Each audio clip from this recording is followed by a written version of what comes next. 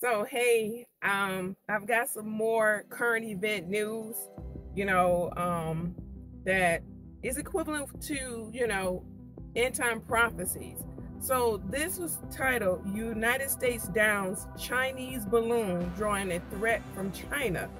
So, there was this hot air balloon or something flying over the Atlantic Ocean, and it was over in the areas of the Carolinas from the United States.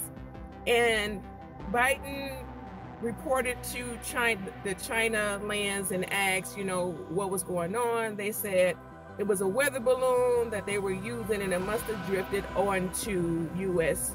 land or soils or whatever you want to call it. But they gave them a chance to get their balloon and take it back after a couple of days, but nothing happened. So I'm going to read you the story from the news. Okay, so it says, the United States military on Saturday shot down a suspected Chinese spy balloon off the Carolina coast after it traversed sensitive military sites across North America. China insisted the flyover was an accident involving a civilian aircraft and threatened repercussions. President Joe Biden issued the order but had wanted the balloon down even earlier.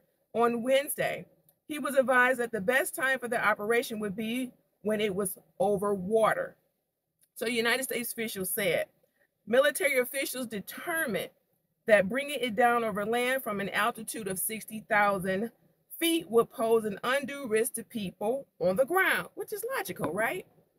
So it goes on to say China responded that it reserved the right to take further actions and criticized the United States for an obvious overreaction and a serious violation of international practice. Now, why are you internationally practicing with a hot air balloon that could pose a risk or threat to people when shot down, or if shot down, if it's a biohazard terrorist attack? I mean, why do you expect the United States to trust that? But that's just my personal opinion. I try not to put too much personal opinion and stuff. And so it also says, let's see. So the China people responded with this. In its statement Sunday, China's Ministry of Foreign Affairs said that China will resolutely uphold the relevant company's legitimate rights and interests, and at the same time reserving the right to take further action in response.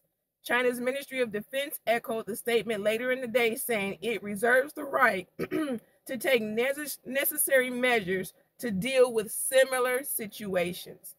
China ain't having it, right?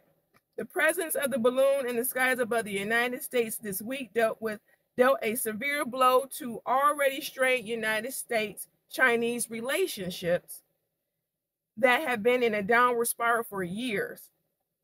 So that's what was on the news, and that is happening here within our states and with China. I think China just wanted to find a reason. Thanks.